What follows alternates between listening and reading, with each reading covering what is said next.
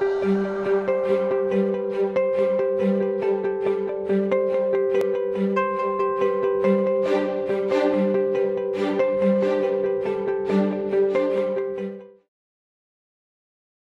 models feature a split door design.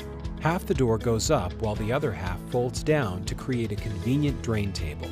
Machines come complete with wash racks that are either standard or custom designed to hold your specific items.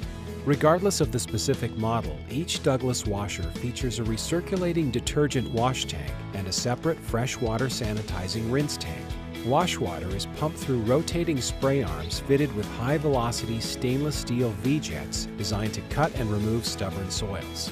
Wash cycles are selected from a short, medium, or long sequence, 4, 6, or 8 minutes, depending on soil conditions. Each wash cycle is followed by a 30-second hot water sanitizing rinse. The rinse water is routed back into the wash tank for reuse and to help freshen it.